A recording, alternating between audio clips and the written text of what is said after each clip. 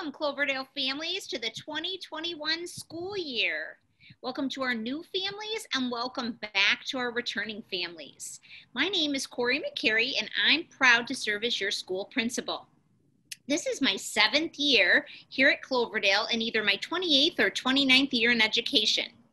I've had the honor of teaching special education, 3rd and 4th grade, as well as multi-age classrooms in both Chicago Public Schools and Schaumburg. In addition, I served as an assistant principal for 4 years in Schaumburg before I came to our amazing district. I live in Glen Ellen with my husband, Mike, and we recently became guardians for 2 young girls, and we have 2 rambunctious dogs as well. Good evening, Cloverdale families. My name is Bob Wroblewski, and I am very proud to be the assistant principal at Cloverdale Elementary School. This will be my 10th year in education. I spent the first 6 years as a PE teacher, and now going on my 4th year as an administrator. I served in the Army for 7 years and had the opportunity to travel extensively domestically and abroad. My wife, Tonya, and I have been married for 21 years and have 2 daughters, one 14, current freshman in high school, and one 18, a current freshman at the University of Illinois. They are experiencing a different start to the school year as well, but we are willing and welcome for the journey that's ahead of us.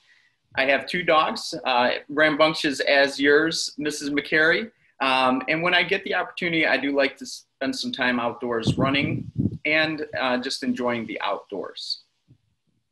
Cloverdale is very proud to serve you.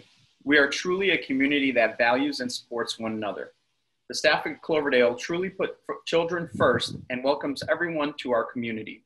We are proud to have such caring and generous parents that support the community as a whole. We work hard each day to support your children and your entire family during remote learning. Our goal is to make this the best year it can be. Our focus is on student engagement in their learning as well as in the school community. We're here to problem solve with families, daycare providers, and the community at large to ensure that our students are engaged. Our e-learning this year is different.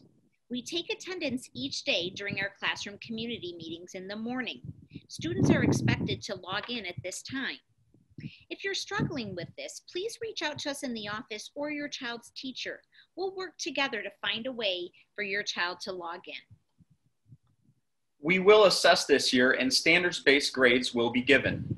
Teachers will share a little bit more about this in their videos, but I encourage you to reach out to both of us with any questions. We also have more synchronous learning this year. That means we will have more live learning through Zoom and other opportunities for students to work together on learning tasks, to be connected and learn from one another. It is important that students join the Zoom meetings and complete the learning tasks in either Seesaw or Google Classroom. We are making great strides and most students are successfully logging in every day.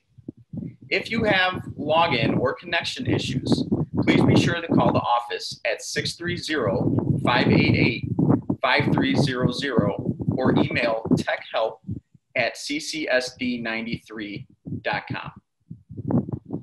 As always, Mr. Wroblewski and I are here to support you. Please email us or call us.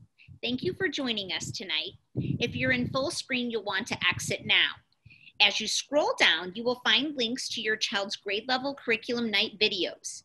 Don't forget to view the CATS curriculum video as well. Thank you for joining us and have a great evening. Have a good night.